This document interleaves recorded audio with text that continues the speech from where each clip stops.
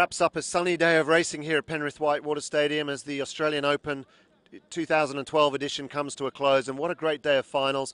We started out with the men's K1 and saw Sebastian Schubert just measure a run to perfection, no mistakes. He took the title ahead of Peter Kauser, the current world champion, who looked like he was on fire. Just a small error at the bottom of his run cost him the win. And then the youngster Vivien Colobert of France sneaking into third. So great men's final.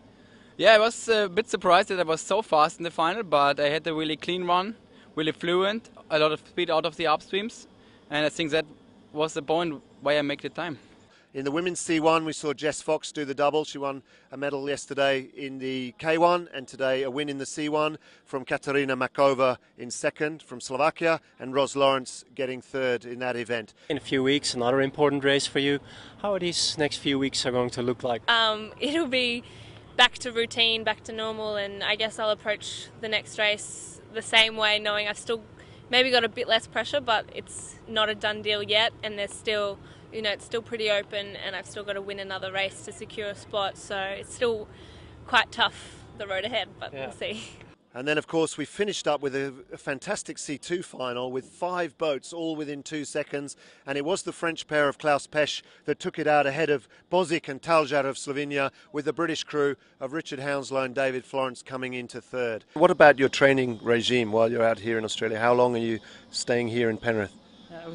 We spent here for 1 month. We live in 2 days, come back in France to train again. And I think it's a good preparation to come here because the sun is shining. Today. Not really this year, Yeah. but it's really a good place and good place to be. It's sick here. And as we draw the curtains on the Australian Open, we look forward quickly to the Oceania Open in 2 weeks' time, which will be another international event filled with about 20 countries, the best athletes from around the world staying here in Australia for another exciting race, and of course the conclusion of the Australian team selection trials to pick the single boat in each category to go to London 2012.